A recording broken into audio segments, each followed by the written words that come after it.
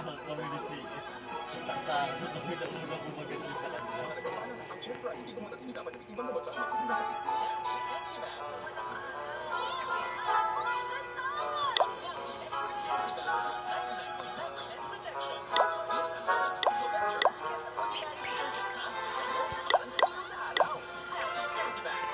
Ang tubig dapat parang pure love. Unconditional, uncompromising, absolute. Kailangan clean, safe, at high quality. For my family, I only trust absolute distilled drinking water. Your hair may look good, but if it feels rough, use Dove Intense Repair with Keratin Repair Actives that help you repair damage inside out, so hair looks beautiful and feels touchably soft and damage-free. Dove, now 20% more, only 5 pesos.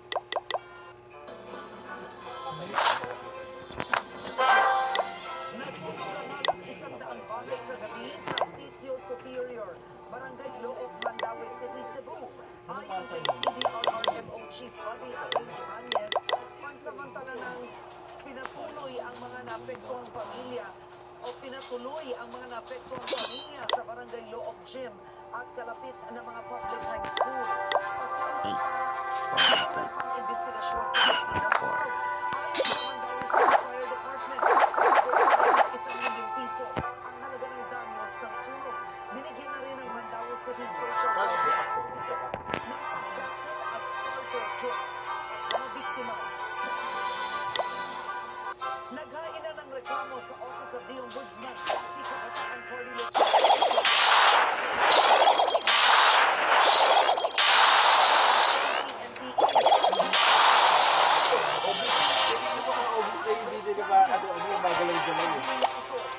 Lahat sila yung si Bayan. Kasi yun, si Sarapin. Ay, kalapin ko po kasi maratado na sa mga.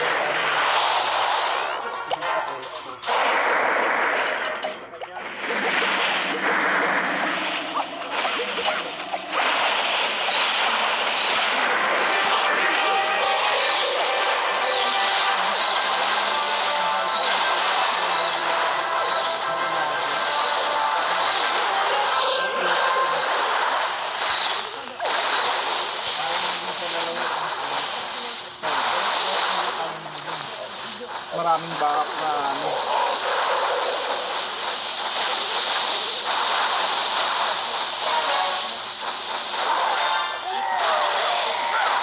Obvious na lang sila, kaso di sila madikdik.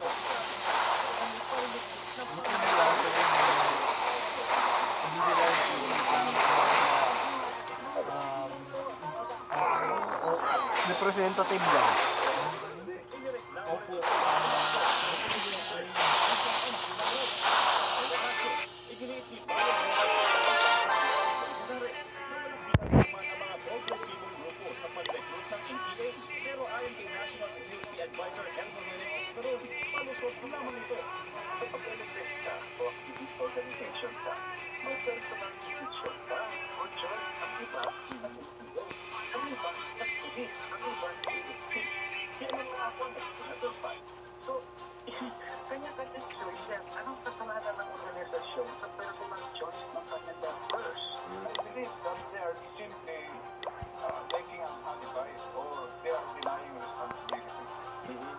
Kailangan nag-radicalize. So, kasalanan. Patuloy na nadagdagan ang bilang ng mga opisyal ng pamahalaan at mga grupo na iniindikit ang pangalan sa CPP-NPA. Kaya para sa ilan, panahon na para gawing krimen ang red of terror tagging upang matigil na ito. Ayon sa media law expert na si Atty. Marichu Campino, may tuturing na hate crime ang red tagging dahil paugot niya o pagbibintang ito batay sa paniniwala, relihiyon o itsura. Sana po ay itigil na po natin yung ganitong masyadong yung pagpapakala ng pagpapasok lang sa mga mamamayan na wala namang masamang ginagawa kung natulungan yung kanilang kapwa. Kung meron silang masamang ginagawa, sampahan po natin ang kaso. The legal basis is quite obvious that you are harming people when you are red baiting or red tagging, as we call it here. When it comes from government, the penalty needs to be higher actually. Sinabi ni Senate President Tito Soto na tinawagan lang ng Pangulo ang panawagan ng tagging. Maaari naman itong pag-aralan ay naman kay Senator Panfilo Lacson.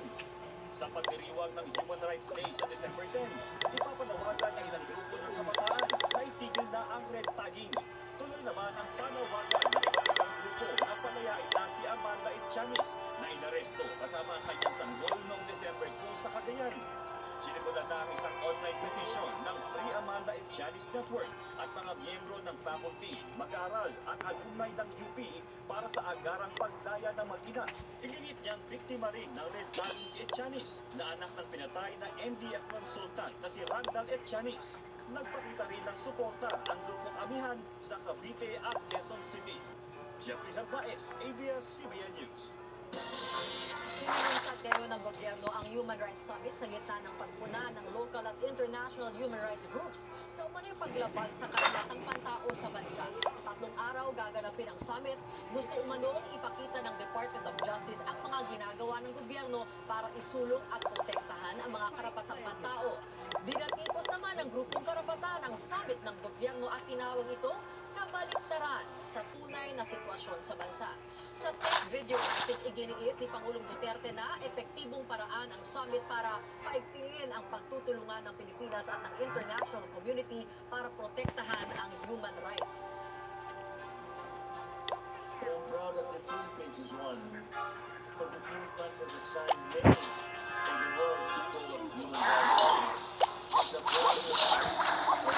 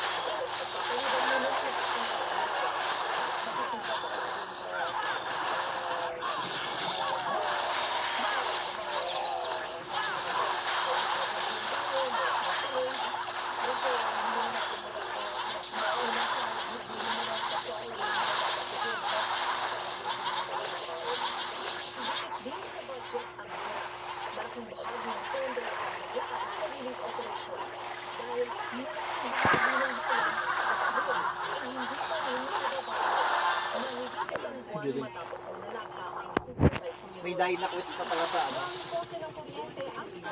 May dahil na quest na sa kanya. Bilyan ng parts. Nalasa ang Super Typhoon Rolly. Kaya marami pang residente ng Catanduanes ang wala pang supply ng kuryente. Walang opsyon ang mga residente kundi maghanap ng may generator set at magbayad ng 20 ng 25 pesos upang charge kayo ng cellphone at ma-effect sa kanilang mga kaanak.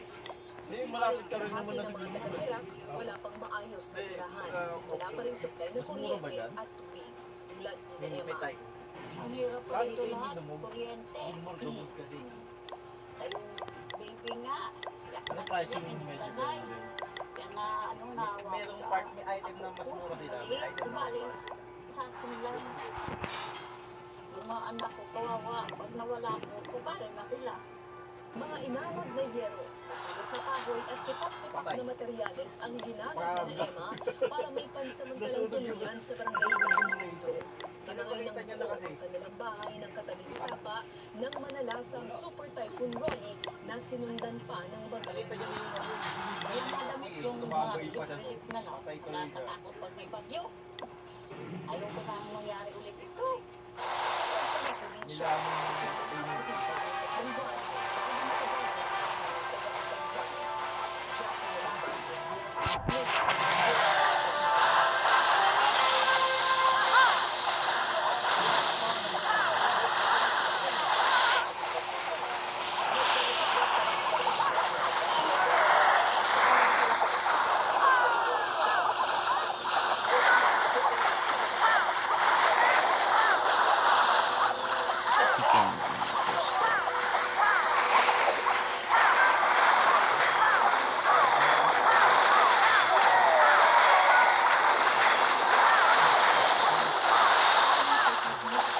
Boston.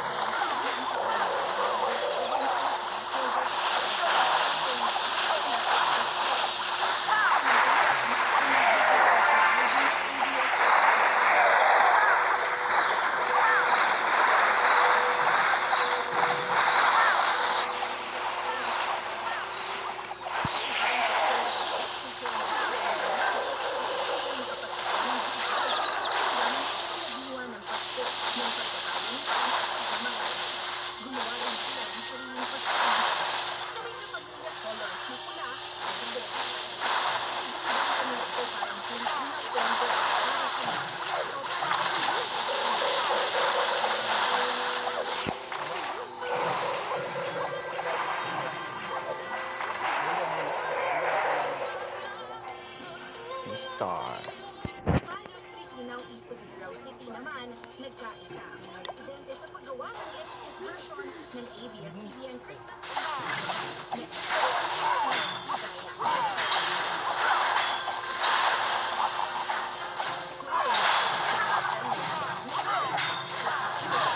Nugget Twister.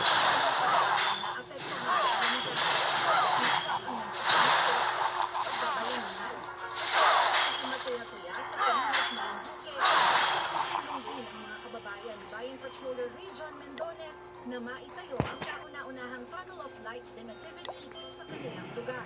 Ayon kay Region, meron silang itinakdang guidelines para manatiling ligtas ang mga bisita at masunod ang health protocols. Noong Sabado, nag-ikot si Region bilang Santa Claus First one. ang mamigay ng mga regalo at pasayahin ang mga bata sa kanilang lugar. May 4 na barangay pa siyang lilibutin para mamigay So ng we mga need that candy release. at mga laruang So, ngayong yeah. Pasko mula sa mga donasyon ng kanilang mga kababayan. So 17. ABS-CBN News. So 17 3 stars. So that's about 30. 7 times 3, 21. So about 51. If they get 3 star. If not, Pag napatay mo rin, 30. But minimum or 20. Tsaka pinagdiriwan natin, hindi pwedeng wala eh. Pinagisa na natin eh. huwag ka lang may mintes mo. Wala na agad bala. The sword is Hindi kung tatama lahat ng one. silver deck is more better. Hindi kaya mo lang Gold deck. Talaga, may ganon mga Kenneth. Don't CC. At yan ang mga balitang nakalat sa ating mas malawak War troops pala. 18 days na lamang. Patuloy po kami maglilingkod. Wala Mga din ako kapamilya. tuloy. Easy. Active dito ito. So yung Raymond na si Zero Stars na Cubot si ano si Owen yan. Yan, 2 star. Ayun, isang ko.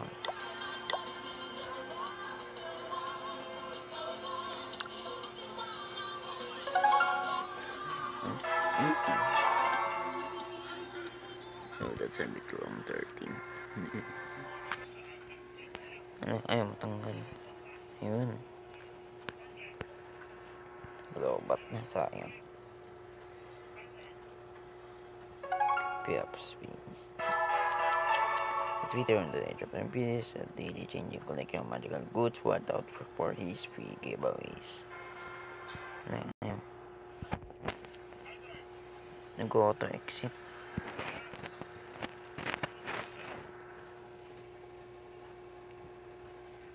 Switch.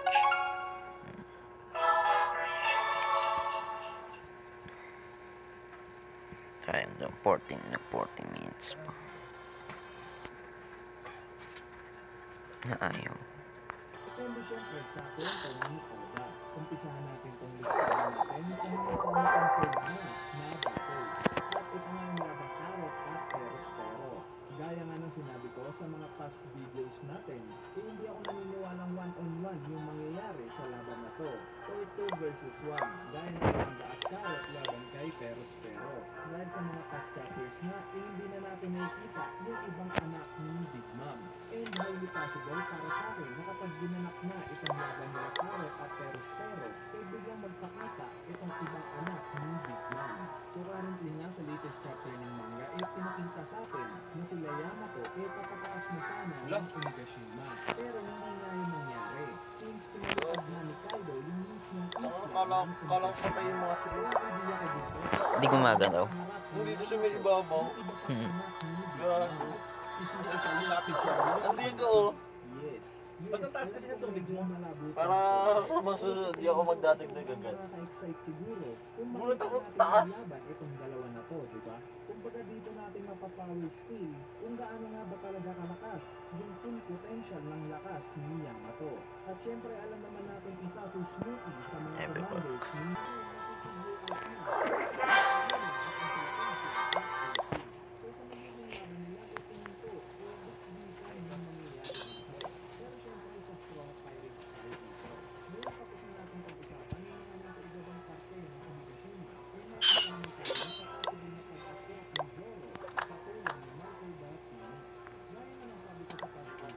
Tagal pala mo church. Wala yung channel kung isa yung itim.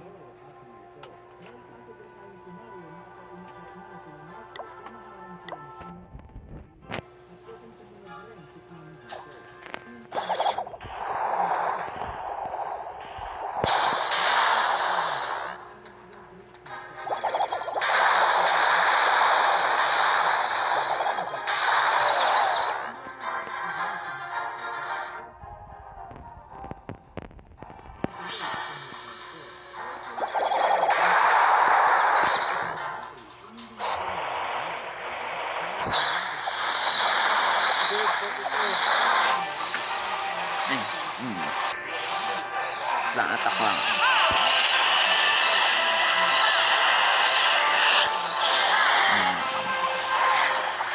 Hindi abot.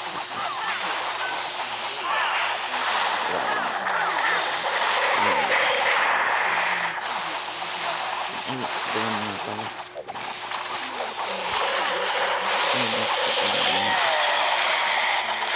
Huli.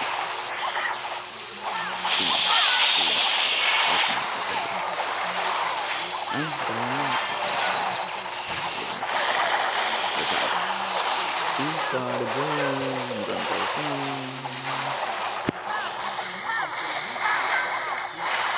Pasok yung arte.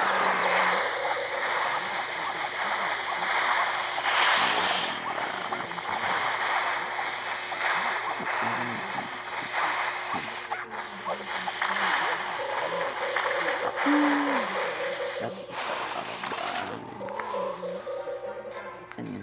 Hindi ako pansin.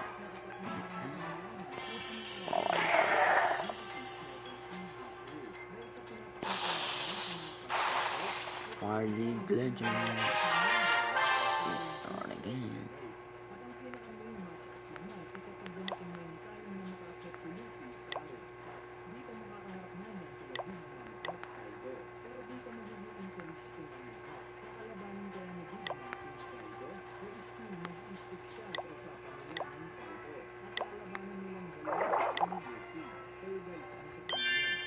$251.